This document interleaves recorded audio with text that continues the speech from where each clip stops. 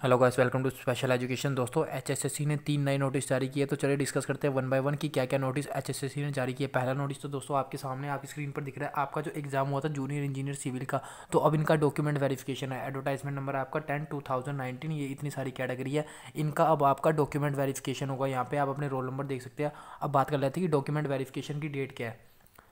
Document verification की दोस्तों जो डेट है वो इन्होंने लिखी है 18 नवंबर 2019 से लेकर 22 नवंबर 2019, मतलब 18 से लेकर 22 तारीख के बीच में आपका डॉक्यूमेंट वेरिफिकेशन होगा। अब चलिए मूव करते हैं दूसरे नोटिफिकेशन की ओर। दूसरा जो दोस्तों नोटिस आया, ये आपका जूनियर इंजीनियर इलेक्ट्रिकल से रिलेटेड है। इनका रिजल्ट इन्होंने डिक्लेयर किया, रोल नंबर दिया और इनका भी डॉक्यूमेंट वेरिफिकेशन होगा। जो जूनियर इंजीनियर इलेक्ट्रिकल का इनका जो आपका डॉक्यूमेंट वेरिफिकेशन होगा उसकी डेट इन्होंने दे रखी है 13, 14 और 15 नवंबर को। ठीक है, जूनियर इंजीनियर इलेक्ट्रिकल के डॉक्यूमेंट वेरिफिकेशन की डेट है 13 नवंबर, 14 नवंबर और 15 नवंबर।